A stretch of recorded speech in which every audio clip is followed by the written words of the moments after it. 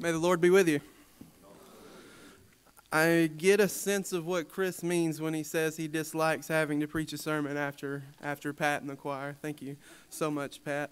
So I have preached in various settings. I've preached on mountains with snow skis on my feet. I've preached in the Great Smoky Mountains National Park. I've preached in campgrounds to 2 people, 4 turkeys, and a bear, but never behind a pulpit. So this is it's wonderful to be here today. I'd invite you to turn with me in your copy of Holy Scripture to the 13th chapter of the Gospel of Luke, and we'll be looking at verses 10 through 17.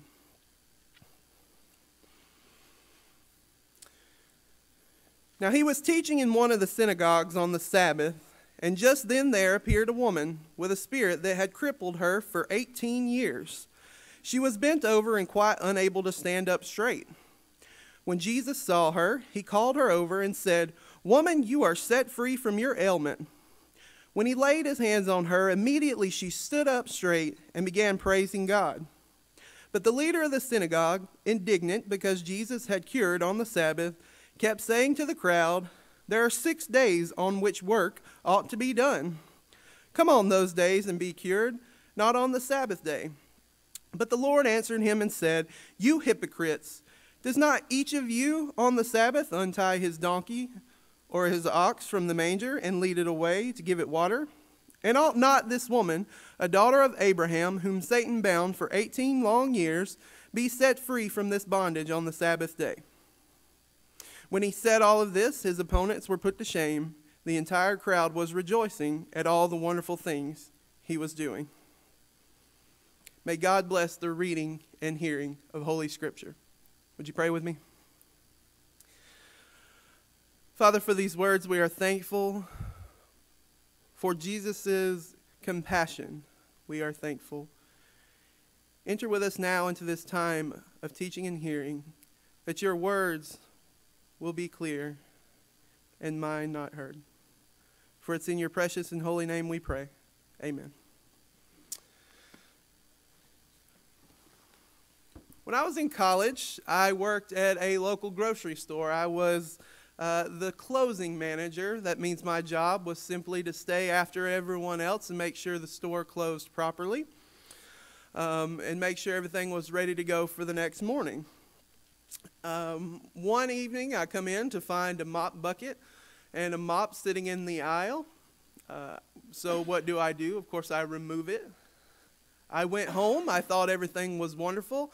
I come in to work the next day to be greeted by my boss.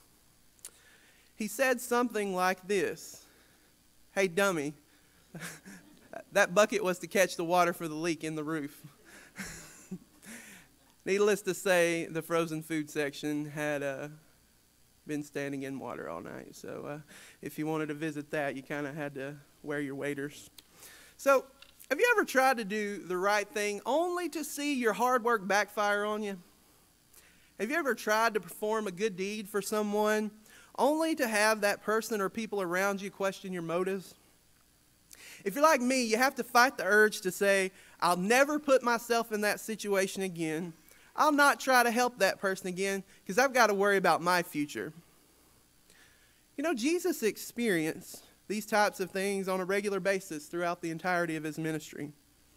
During his lifetime, he was regularly questioned about his motives, misunderstood when he tried to do good things, accused of not being as helpful as he actually was.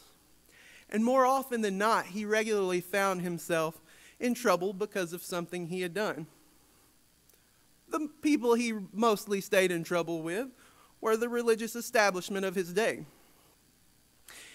In our passage today, Jesus was accused of doing something wrong by the religious folk. So let's look at what's going on here. To understand this story a little better, let's get a little more understanding of our setting. This passage here takes place in a synagogue.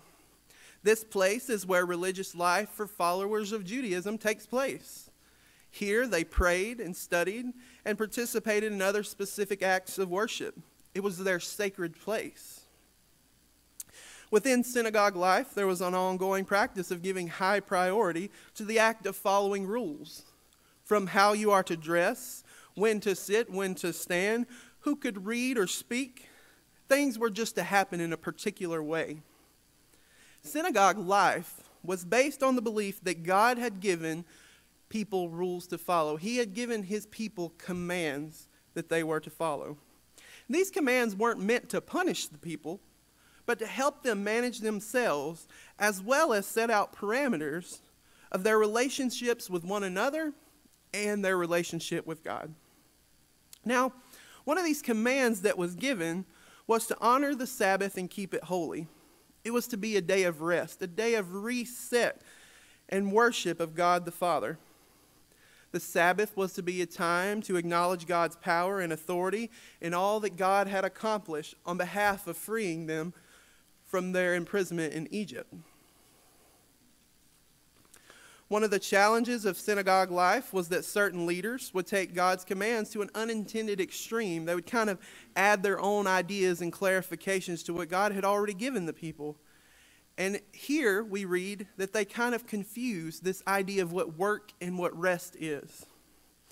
As these humankind people tried to clarify God's words, the results were that the spirit and reason behind God's commands were no longer as important as the fact that God had given the command in the first place. They completely missed the point that God was making by giving the command. In this passage, Jesus is faced with multiple challenges to his authority and his stature as a wise teacher.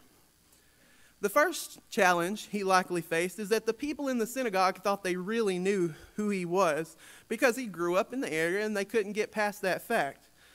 It's kind of like going to grandma's house at age 33 and her still pinching your cheeks and telling you how cute you are. She can't seem to get past that fact that you're a full-grown 6-foot man and you have a beard.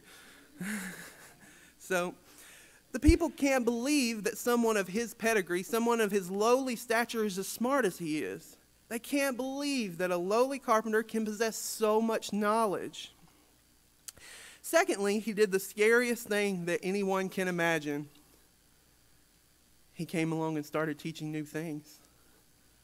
He taught that the people should put their trust in God through him and not the rituals and traditions of the synagogue. So while Jesus is teaching among the crowd in a synagogue, a woman who had an ongoing disability comes in, and immediately Jesus' focus changes to her. You know, I have to imagine the pain, the humiliation, and depression this woman likely felt. It wouldn't be uncommon for a woman such as this to come to the synagogue daily or several times a week to pray and lift up her prayers for healing for her crippled body. And I have to wonder how the synagogue leader felt about his presence and about the woman's presence. This woman clearly has a need and want to be healed, but no one, including the synagogue leader, had been able to help her thus far. No amount of prayer or offerings or anything else had made a difference in her condition. So Jesus calls her over and says, "Woman, you are set free from your ailment, and you are made well." So Jesus is able to make this woman whole instantaneously. He saw her need, and he addressed it. You know, I have to imagine everyone who saw this happen thought this miracle was amazing, and they began to praise God for the blessing as well. Everyone except for the leader of the synagogue. He wasn't pretty happy. He was very displeased. He was displeased because Christ violated the command to keep the Sabbath holy and not to work. So the synagogue leader became upset, and he began to protest that this woman could have received healing any other of the 6 days of the week. The first issue with this statement is that the synagogue leader is simply sticking to the letter of the law and not the spirit of the law. The man is so stuck on what day of the week it is, he can't see God moving before his eyes. In contrast, Jesus couldn't allow the tradition of the synagogue to exclude a person from experiencing the loving touch of God on this particular day of the week. The second problem was that Christ's ability to heal the woman revealed a lot about the leader of the synagogue. If Christ could heal her when she hadn't been healed before, what would be the point of continuing to go to the synagogue? Knowing that the synagogue leader was more concerned about keeping the status quo, Jesus calls him and those like him hypocrites. One theologian suggests that we must be careful of our rules and traditions. They often become more important than people. People are priority with God, and God made creation for fellowship with people. Our rules can often say more about us individually than they can about God. So, Jesus displays to us that there are clear occasions when doing the wrong thing is actually right. When the Holy Spirit prompts us to give of ourselves on behalf of others, this is always the right time to do something that may not be seen as acceptable.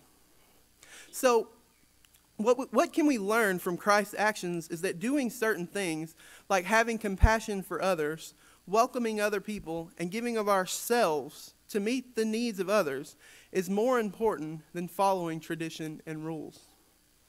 Christ's love was not and is not bound by rules. And if we are called to imitate Christ, our love shouldn't be bound either.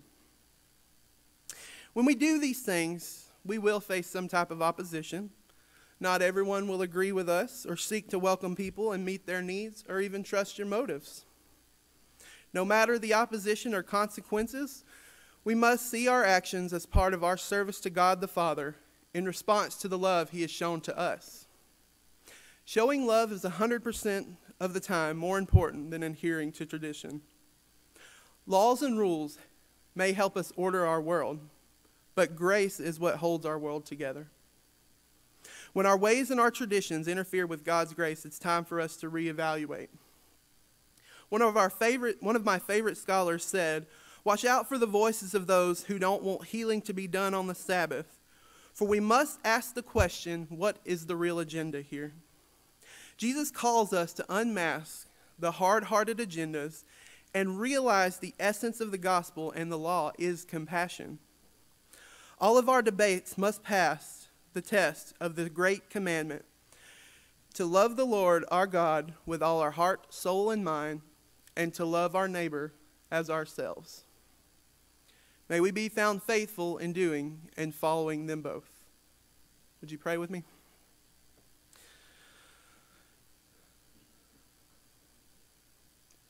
Father, with this day we give thanks. We give thanks for the example you set before us to teach us that above all, loving our God and loving our neighbor is of the utmost importance. Help us to be faithful in doing and keeping your commandment. For it's in your precious and holy name I pray. Amen.